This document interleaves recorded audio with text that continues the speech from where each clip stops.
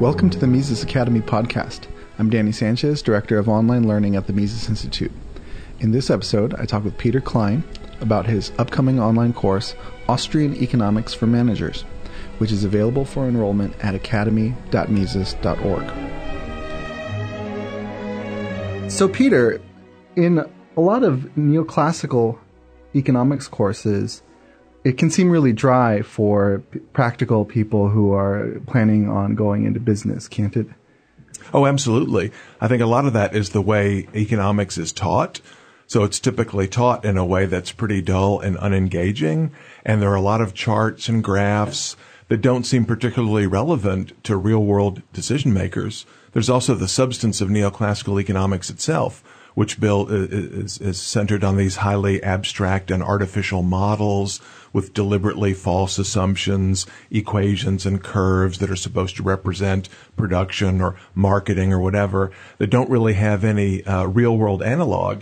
And I think business students and other people trying to get practical insight from application of economics, if that's what they think economics is, they quickly get frustrated and think they need to go with just their intuition or their gut feeling or, some guru books they pick up at the airport. And there are some things that neoclassical economics take as given that economics is supposed to be able to answer how that comes about in the first place, isn't it?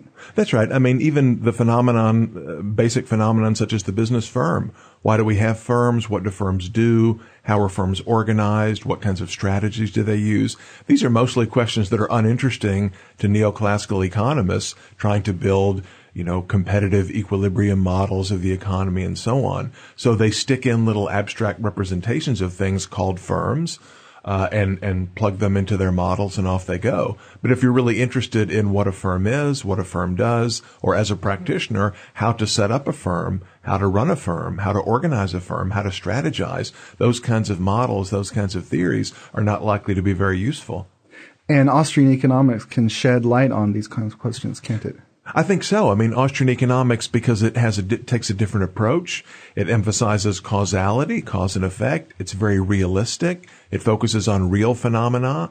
Austrians do, of course, employ abstraction as a way of, sort of reasoning about how one kind of mechanism might work or how one kind of action might might bring about some particular result. But Austrians are always interested in developing their theories and applying their theories in a realistic, real-world context. The purpose of employing abstract economic theory to the Austrians is to explain the real world, not to build little models that amuse ourselves and get us published in scientific journals and so forth, but to explain the world around us, how things work, why things are the way they are, how we can change things, how we can make them better.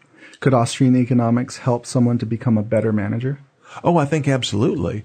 Austrian economics helps us to understand how people behave, how people act in different circumstances, how they respond to different kinds of incentives, what kind of information they need to make good decisions. And of course, this is basic management, right? Management is about people, working with people, understanding what makes them tick. Why does a person tend to choose A rather than B? How can a manager set up the environment, provide appropriate incentives, feedback and so forth, to get people to, cooperate and work together. Austrian economics provides a lot of insight into these kind of interpersonal relationships.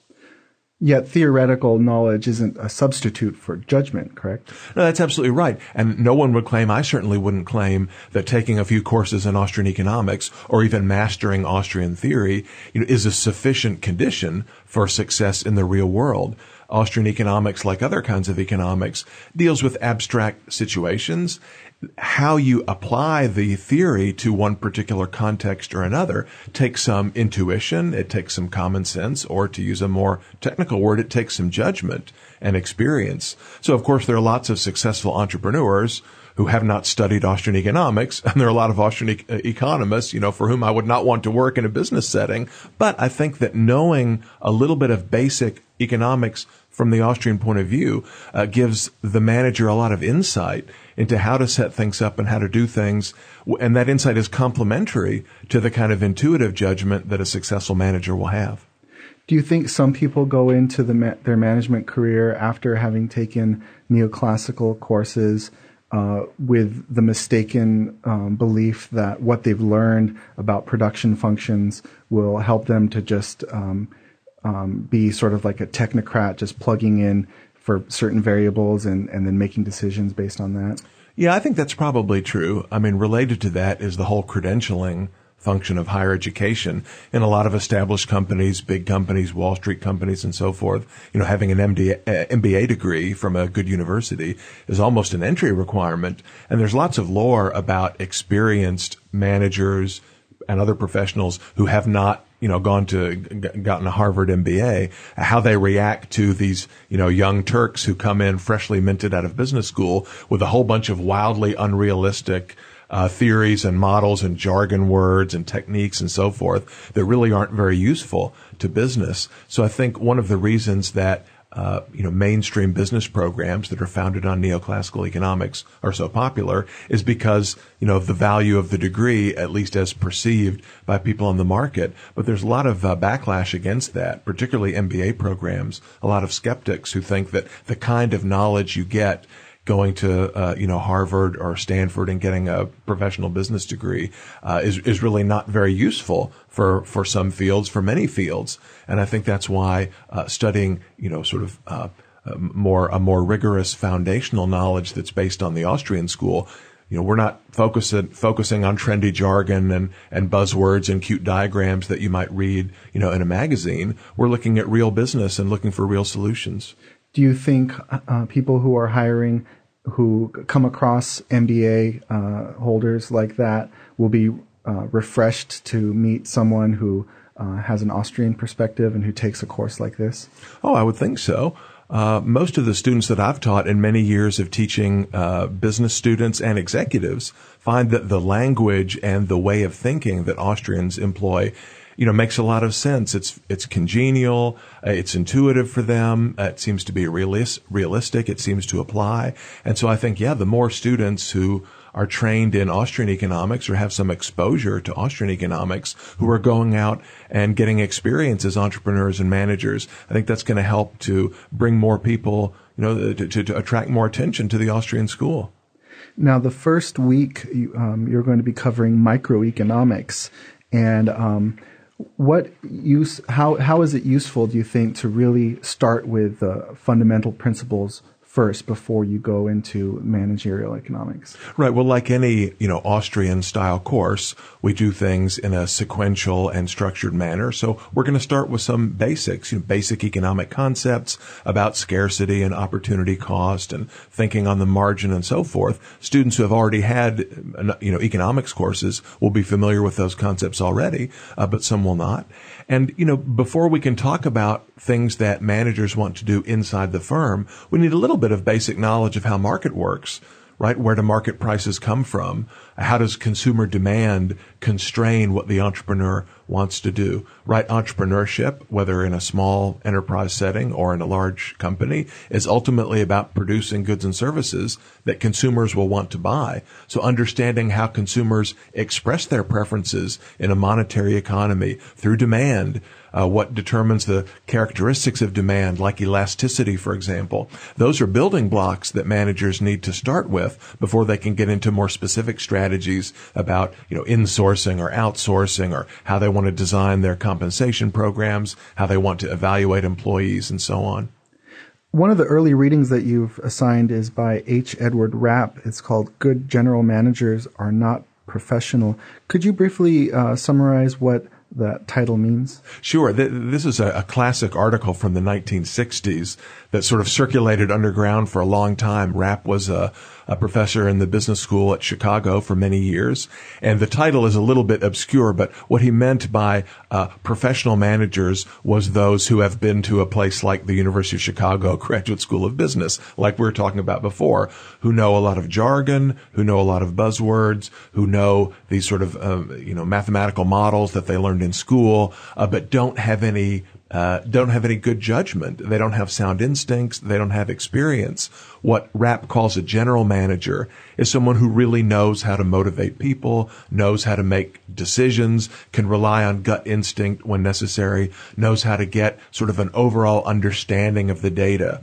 What he calls a professional manager is, sort of younger person who's fresh out of business school, who knows how to collect data and do some quantitative analysis, but doesn't know what the data mean, doesn't know how to interpret, is not good at making actual decisions that have to be made day to day, moment by moment. So the pamphlet, I like to assign it as an introductory reading for a managerial course. It's a little bit of a polemic, but it's sort of a fun read to give us a sense of the proper limits of kind of formal technical analysis in dealing with real problems. Over the Christmas break, I took my kids to see the new Walter Mitty movie with Ben Stiller, which is an okay movie, not great, but there is a particular character, a set of characters in the film.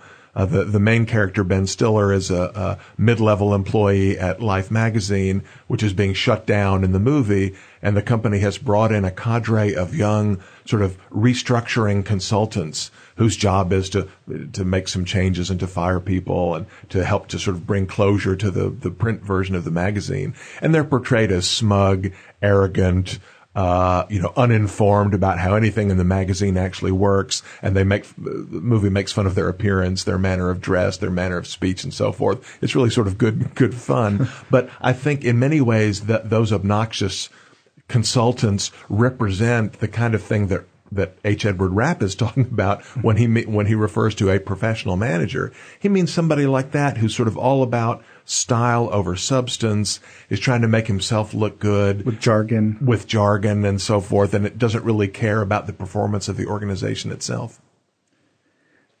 Now, in the third week, you're covering competitive strategy. Would you like to talk a little bit about what you're going to be discussing in that week? Right. Strategy is... Of course, managers have always employed a strategy, but kind of the formal analysis of business strategy is a very, very hot area in the field of management. It really took off in the 1980s with some important work by Michael Porter, a professor at Harvard Business School. We'll read one of Porter's articles. What's interesting from our perspective here, the way Porter approached strategy for business was to start with neoclassical microeconomics very explicitly and say we can use this as our analytical framework, but just sort of flip it around and tell it from the firm's point of view rather than the regulator's point of view or society's point of view. So, for example, in a traditional industrial organization course, students learn that competition means lots and lots of little tiny firms. Monopoly means a few big firms. The antitrust authorities have to step in to reduce barriers to entry, to reduce concentration rates, to allow for a greater number of firms in the industry, et cetera. So Porter said, well, that's right.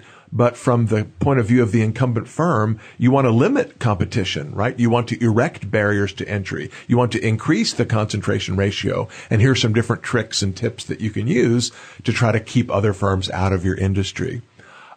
There's a lot of interesting potential insight that can come from thinking about that way. But several scholars and many practitioners have thought, well, that's the wrong way to look at competition. Right? Austrians look at competition as a dynamic, rivalrous process of entrepreneurship and innovation. It's not a static thing where you look at the number of companies in the industry right now. Rather, we're interested in the conditions by which new firms could potentially enter in the future. We're interested in how firms innovate to stay ahead, the whole dynamics of the constant flux of a market economy. If we take that perspective, we get a very different view of strategy. That what a firm needs to do to be successful is not to try to increase concentration in a static sense, not to rest on its laurels, but rather firms have to innovate, they have to experiment, they have to be aware of the threats of potential competition from rivals in the future. Sort of an implicit competition. Oh, sure. And so again, I think thinking of it as static versus dynamic competition is a useful framing. Now, some scholars began to look to Austrian economics as a way to get new insight on strategy. There's a very famous article which we'll read, which was published in the Academy of Management Review, the most prestigious theory journal in management studies in the early 90s, called The Austrian School of Strategy, which is a very explicit attempt to take concepts from Austrian economics and use them to help managers make more money. And they have sort of a very limited view of what entails competition, don't they? That they sort of don't realize how products that aren't exactly the same can still be competition. No, that's exactly right. And just as the neoclassical antitrust approach and industry studies approach, mistakenly thinks that if a firm like Walmart, for example, is large and has a large share of the market for discount retail, that by itself is an undesirable outcome. That is an anti-competitive phenomenon. Austrians and others have pointed out, well, no, you have to look at how did Walmart get to be large. If a company is large because consumers prefer to patronize it rather than some more expensive rival, then that is a very competitive situation. It's the outcome of competitive behavior. Likewise, from the manager's point of view, if you think that being large equates to being successful, that Walmart has market power, no one can effectively compete with it. If you have that mentality and you're running Walmart, well, then you're just going to rest on your laurels. You think all we need to do is stay big. We need to try to crush any little guys who come in. But if you don't understand how you got to be big, in other words, by being efficient, by cutting costs, by being more innovative and adopting information technology and so forth. Walmart, by the way, is an extremely innovative company in adopting all the sort of logistics innovations, supply chain management innovations that allow it to get its costs down. If you forget about all that and just look at your market share numbers, well, then you don't know how to innovate, and you're not likely to persist in your, strong market position. You're going to be outcompeted by somebody who is more aware of how firms get to be big. In the Pixar movie WALL-E, there's a sort of, going back to Walmart, there's sort of like a Walmart equivalent that eventually grew to become the one company in the whole world, and basically like almost like a one world government, but it was a corporation. In your fourth week, you're going to be discussing firm boundaries. Is that conceivable? Can a Walmart eventually not only take over Target, but just basically take over every company and become the only producer in the whole world? Yeah, well, not only is that highly unlikely, there are sound theoretical reasons to think that that could never happen. In fact, that's one of Murray Rothbard's great contributions to the study of industry structure. Not one of his best-known contributions, but Rothbard shows in Man, Economy, and State and a couple of other places how Mises' concept of socialist economic calculation, how Mises' argument about the need for private property, the need for private ownership of resources, and competition among owners of resources from which come market prices that are needed to allocate resources effectively.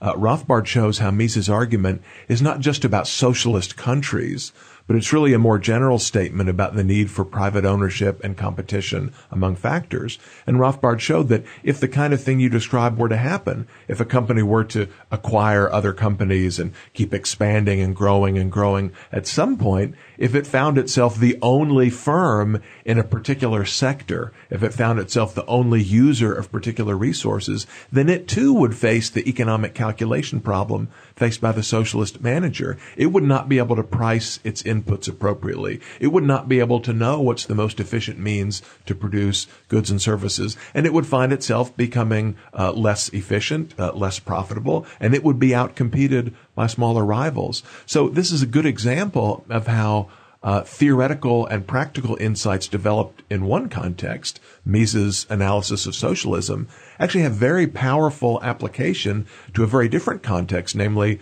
mergers and acquisitions, whether a firm should acquire a competitor or not, whether a firm should be vertically integrated or not. It's a good illustration of how we can use core Austrian theory to gain insight into a very important and very practical managerial problem. So that is a upper limit for firm size. Are there theoretical lower limits as well? Sure. I mean, one of the things that we learn from the study of cooperative human action, right, is ways in which people sometimes find it better to coordinate on a voluntary basis rather than engage in all kinds of interactions sort of at arm's length. So the reason that we have companies in the first place, and I've addressed some of this in my own theoretical research, the reason we have organizations is because in many cases it's easier to produce things, it's more cost effective to produce things in tightly coordinated teams where we designate people into different roles and we give particular individuals some kind of supervisory capacity. We call them managers or call them the boss. And many of us find that if we sort of work together and we allow the boss to assist us with our coordination, we can get more stuff, we can produce more stuff, and we can individually be better off than we would if we try to associate with each other in a more distant kind of relationship. Now, some on the left, they really criticize corporations, and they say that really it's not the shareholders that are that really control and own the company on a fundamental level, that it's the managers, and that there's this conflict mostly between managers and workers.